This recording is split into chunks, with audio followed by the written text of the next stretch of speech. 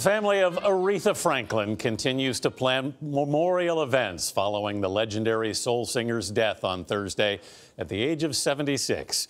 Her funeral will be held at a 4,000-seat church in her native Detroit, just a few miles down the road from the church that sowed the Queens of Soul's royal roots. Back in 2011 for CBS Sunday Morning, I had a chance to go to that church with Aretha. This is your spot. This is where I sit when I come to church. This is my seat. Don't sit in my seat. If you got your house on a solid rock. Her father, the charismatic Reverend C.L. Franklin, who was pastor here, would electrify audiences with his thunderous sermons. When you come face to face with temptation, Then he'd call his daughter up to the pulpit. My dad had to push me to sing, though. I really didn't want to sing. Aretha was about 10 years old. I'm standing up on a little box. You were in a box? Yeah, the pulpit was too high, so they put a little box next to the pulpit. Yeah. I never knew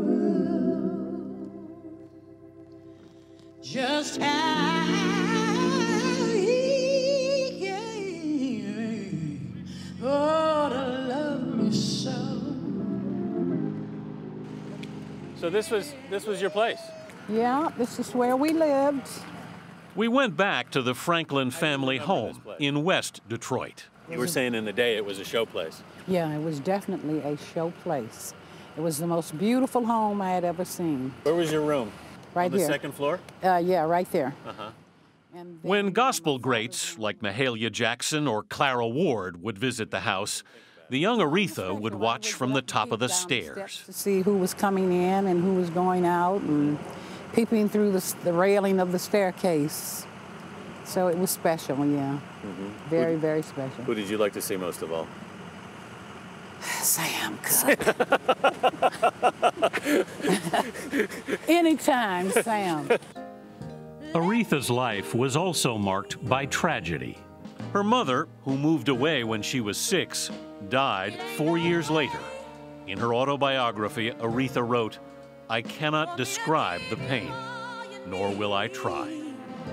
In 1979, her father was shot during a burglary in their Detroit home. He lingered in a coma for 5 years before his death. When we were trying to get the park dedicated, Aretha asked the city to dedicate a local park to him. She wanted us to see it. But as we approached the park, she was overcome by emotion. Oh, you all right? That still means a lot to you. It took a minute for her to compose herself. It's a beautiful park.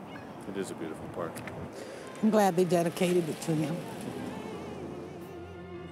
Reverend Franklin envisioned a great career for his talented daughter, but likely even he did not imagine she would live to perform at the inauguration of the first African-American president.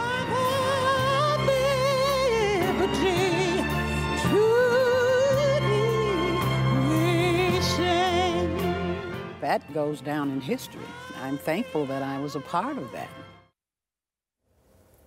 Pretty amazing life and career that she had, and what an extraordinary day that was. I will never forget that day. Was there one standout moment? Well, they were. I mean, obviously, she got very emotional talking about her father very unexpectedly when we approached the park. I remember that, and I will always remember her blushing when she mentioned Sam Cooke's name.